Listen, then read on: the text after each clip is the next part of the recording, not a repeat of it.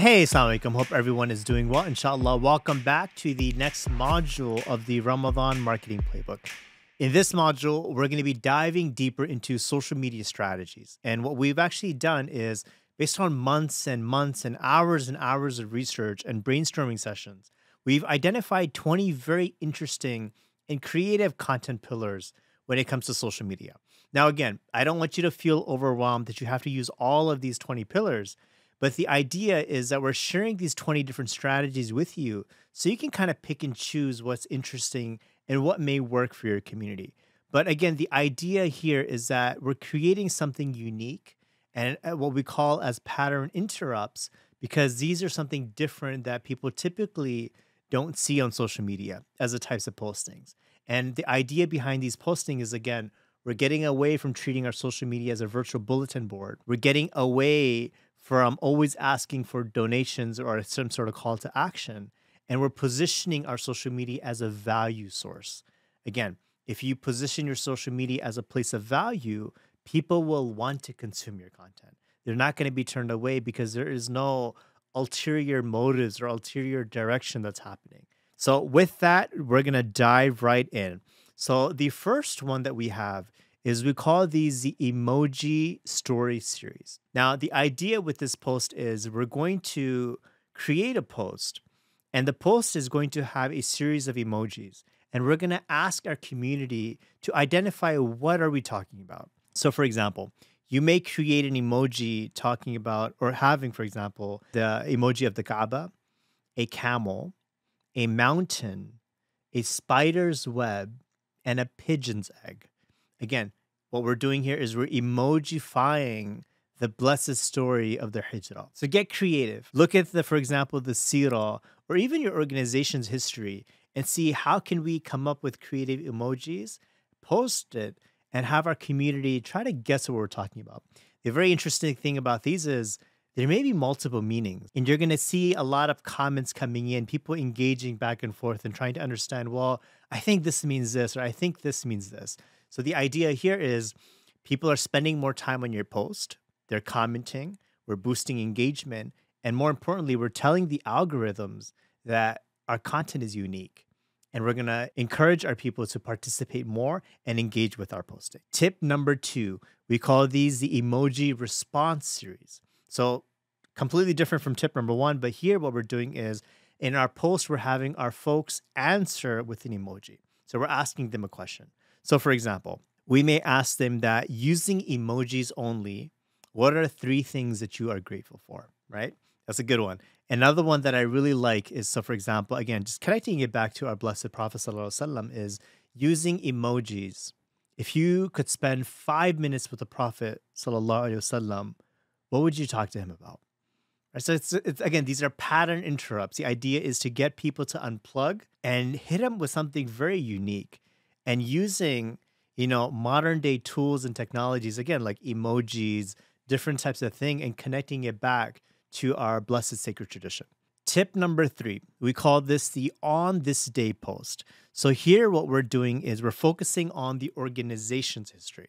So we're looking at, for example, recalling events, milestones, great strides that may have happened within our organization's history and sharing them with our users. So for example, when we started, why we started, what was our purpose, major milestones that may have happened. For example, a time when one of our founding fathers, for example, passed away within the community, maybe pioneers that came by, certain scholars that may have visited our organization.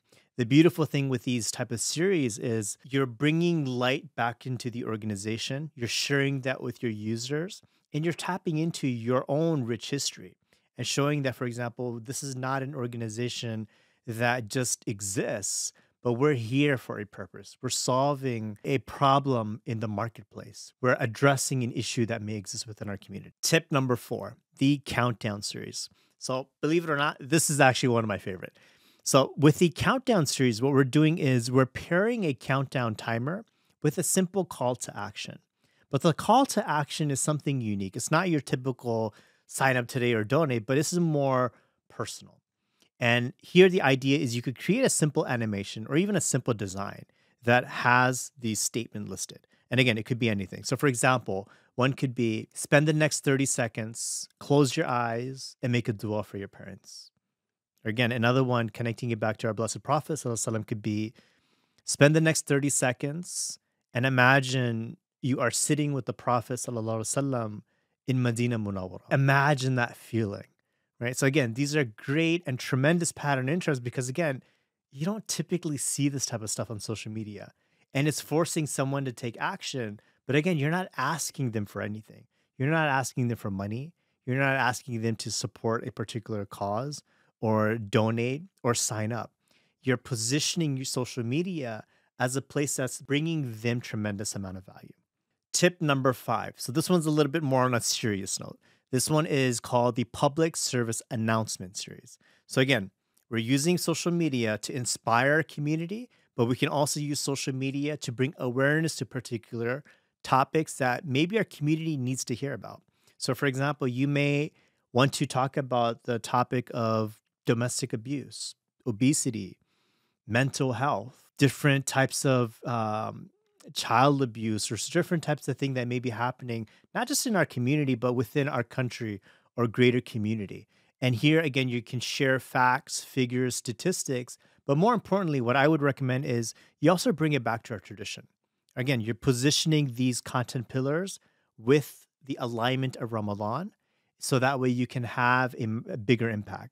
And I would also say too is, more importantly, use the idea of becoming a better person or a better community in Ramadan, inculcating the prophetic community. And how can we minimize or completely eradicate, the issue of domestic violence from our community? So sharing a lot of these tips and techniques. Point number 6, we call these the Crack the Riddle series. So this one is very interesting because we're using riddles on social media to have our community take action and to engage with our post and try to identify and try to solve the riddle, right? So for example, a riddle that we came up with is, leave me and you will never find God's treasure. Learn from me and you will attain God's pleasure. Who am I? So in this particular one, the answer is the Quran. So the idea is to be able to share a series of riddles and get our community to try to participate and try to solve the riddles. But then now take it a step further. Ask your community to create riddles within this post. So comment and ask a riddle and encourage our own community to try to solve it. Again, the idea here is, we're using our social media to be able to generate user-generated content and to encourage other people to participate within our postings. Tip number 7, memes. I'm sure you've seen a ton of this, but we're not talking about cat memes or any of those types. Rather, there's unique things that happen within your community. Maybe someone in leadership says something unique or something often. Maybe someone, before they ask for a donation, they say a particular phrase. Or maybe when someone gets to do the announcements, they say a particular phrase before they make their announcement. So the idea here is to create a meme out of this, something that's more personalized to your community. But again, the 2 most important things here is make sure you're respectful. You're not going out of line. And number 2, that you have the person's permission to be able to use that content. And I would encourage you to use this sparingly, not too often, because again, you want to keep that balance between the seriousness and the lightheartedness. Tip number 8, we call these the habit building series. So again, the idea with Ramadan is it's a complete unplug. You're entering into a completely new time in your life of the year where you're going to be spending the next 30 days fasting. So why don't we use social media as a place where we can also encourage that? So for example, you may say, what are 3 things you want to be able to champion this Ramadan? 3 things that you want to become part of your identity. So for example, one could be, being able to pray Fajr on time, being able to continuously give charity, no matter how small the amount, even if it's $1 or $2. Or another one could be, for example, eating healthy, right? So create a series of posts towards the beginning of the month of Ramadan, maybe even a few days before Ramadan, asking your community to identify what are your big 3 things, your habit changes that you want to do in Ramadan. Now, throughout the Ramadan, what you're going to do is maybe every few days, maybe once or twice during the first 10 days, the second 10 days, the third set, you're going to be asking your community, you're going to be checking in, right? So imagine you create a design with like a little progress bar and asking your community, okay, where's your check-in? How are you doing? Are you sticking to it? If you're slipping, don't worry. It's going to take time. It's going to take commitment. But the biggest thing is to stay consistent. So creating series of designs like that, which encourages our community to become better people and encourages them to even take action. Tip number 9, we call these the Ihsani Standard series. So the idea between the Ihsani series is here we're inculcating the charity movement, the aspect of giving. Because again, giving is a very important part of Ramadan. So we want to be able to create a series of designs that encourages giving even to our organizations, but also to other organizations as well, to local humanitarian efforts, to women's shelters, to maybe victims of domestic violence or abuse, victims of natural disasters across the globe, right? So identify those organizations, share their links, and encourage users to donate. It shows to the users that you're not just about yourself all the time as institutions, that we're not just saying, hey, donate to us, but we're bringing awareness to the greater good and the greater causes that exist within the community. Tip number 10, historic event series. So for example, here what we're doing is we're sharing historical events that took place within our Islamic history and sharing them with the users. So for example, and these could be kind of a series of like on this day series. So for example, in Ramadan, the Battle of Badr takes place. In Ramadan was the Night of Power. In Ramadan is when the Quran was revealed. In Ramadan, or not for example in Ramadan, but during this Gregorian time frame on the calendar, maybe there could be historic events that took place within your organization or within our Islamic tradition in general as well. So the idea is to be able to create designs and series around this and share this with our users as well. Tip number 11, we call these the Prophetic Teaching Series. So in this particular content pillar, what we're doing is we're creating a series of designs, videos, animations that tie into the prophetic teaching. So teachings of the Blessed Prophet ﷺ, different types of acts of sunnahs, how, for example, to interact with strangers, family, children, your parents, community members, sharing different teachings of the Blessed Prophet ﷺ, even when it comes to dealing with the poor, different types of sunnah acts, different du'as, how to act as community members within society. So the idea behind the Prophetic Teaching Series is to be able to share those valuable insights with our greater community. Tip number 12, this one's interesting. We call this the brain quiz. So the idea here is, as you've probably seen on social media, especially when it comes to Instagram and Facebook stories, quizzes are a very interesting thing. And everyone typically likes to participate in these multiple choice options. Or it could even be a free-form type thing. The idea here is, again, these are postings where users are engaging with your content. So for example, you may create a simple quiz asking, what month of the year is Ramadan? And there could even be quizzes around your organization. For example, what year was the organization founded? What year did we bring on our first staff member? What year was our school established? So sharing content like this helps drive a lot of awareness and engagement. And again, you could take this a step further, and even there's events and milestones that are happening within Ramadan. So for example, if you're a masjid, there's going to be certain surahs that are being recited on a nightly basis in Ramadan. So imagine creating an Instagram quiz series about asking your community what juz or what particular surah is going to be recited tonight. Take it a step further. From this particular surah that's going to be recited tonight, what's one verse that really resonates with you? Right? So again, taking it a step further, using the momentum, the timeline of Ramadan to create content that's going to provide value and have your users engage with your content and create that awareness. Tip number 13, we call this the Heart Out Loud series. So a few of those series that we have, they're interesting because we use these as user-generated content.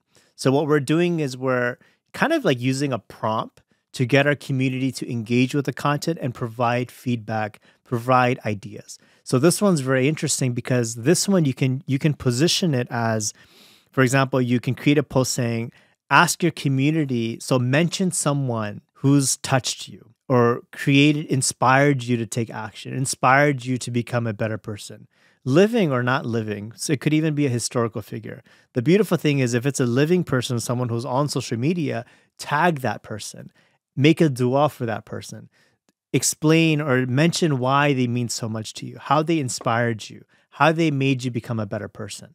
So this one's very interesting. Tip number 14, special moments. So again, building on the user-generated content, you're asking your community to talk about a special moment, especially within this Ramadan. So maybe a moment that you had with iftar with your family, or a moment that when you were in school or in your workplace and someone asked you about what is this fasting thing that you're doing, and you had a moment to share something with them.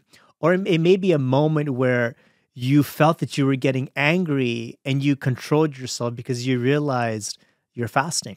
So you're asking your community to share these moments and comment on these types of postings and share. So again, this is another of the user-generated content. So these could be a great value add for your organization.